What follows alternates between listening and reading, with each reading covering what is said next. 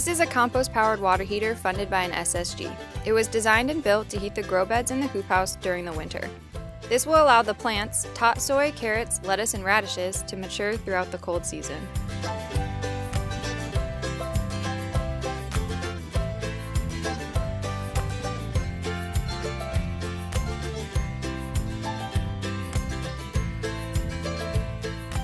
The system is composed of two parts, the compost mound and the radiant tubing within the hoop house.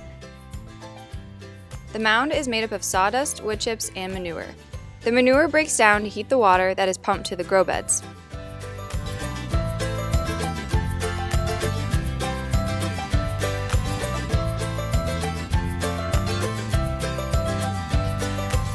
Straw bales are used to insulate the mound.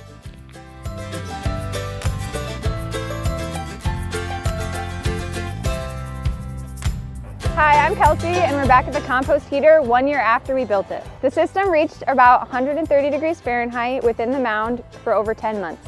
We increased the temperature within the grow beds, and we broke down material within the compost mound to use at the Gibbs site. Moving forward, the mound core will be redesigned to allow for better heat transfer, and a new compost recipe is being considered to increase the decomposition within the mound.